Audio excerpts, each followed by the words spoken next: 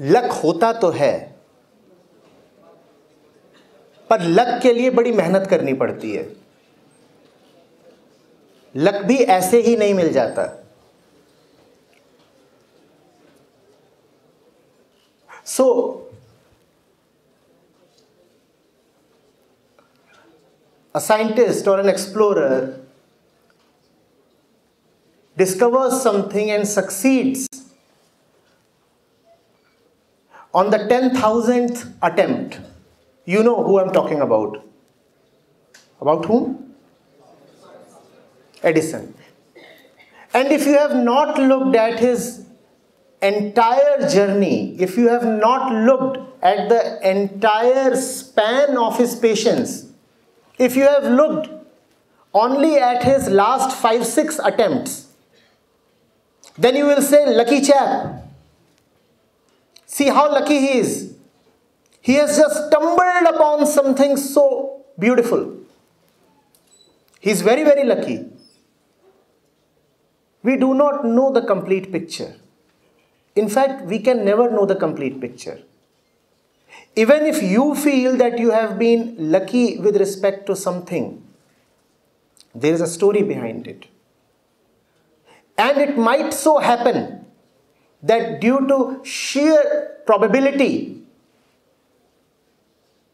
you may get something in the first attempt due to pure luck. Even if it comes to you due to pure luck and therefore very easily, it will not remain with you if you do not work hard enough. First of all, you need to work hard to give luck some luck. You have to give luck a chance to come to you. Are you getting it? You have to give luck some chance to come to you. Otherwise, luck will keep waiting. Luck will keep waiting. Luck demands of you that you do some work. Go to the basics, please. Luck means that you are getting something unexpected and big, right? That's what you call as being lucky. Correct? It was big and it was unexpected and it happened. And you say, oh, I'm so lucky. So the big thing has already happened. If the big thing has already happened, you at least do some small thing, and that small thing is called hard work. That small thing is called hard work. Otherwise, luck keeps waiting at the door. Luck says, I have come from afar to you and I am waiting at the door. You at least get up from your chair and unbolt the door, open the door. At least this much of work is required to benefit even from luck.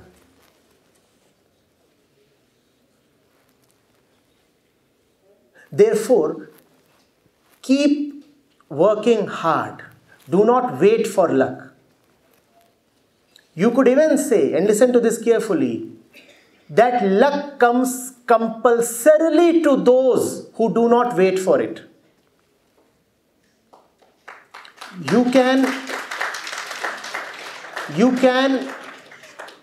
force luck to come to you by the sheer dint of your labor. You can force luck.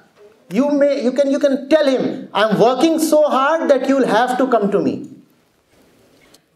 And you could take examples from various fields. You could take examples from the field of science and technology. You could take examples from the field of sports. Or you could take examples from the field of spirituality. We just took the example of Edison. Now think of all the old stories that you hear. And we never take those stories seriously and we feel there is not much in them. But let's go back to those old religious stories. We hear that a fellow worshipped God on the banks of river Ganga for many, many long years. And then God appeared in front of him and God said, okay, so what do you want? And he said, this is what I want. And his wish was granted. Right? We have heard of such stories. Even here, please see what is happening. God represents luck. And the hard work and the austerity and the penance that this fellow is doing has forced even God to come down. Even God is prepared to come down to you, provided you say, I am waiting stubbornly for you and I am prepared to pay the price. If you do not come down for 10 years, I'll stay put for 10 years, I am going nowhere. I am determined that I want you. And then the stories say that even God has to agree to you. If even God has to agree to you, who can then deny you?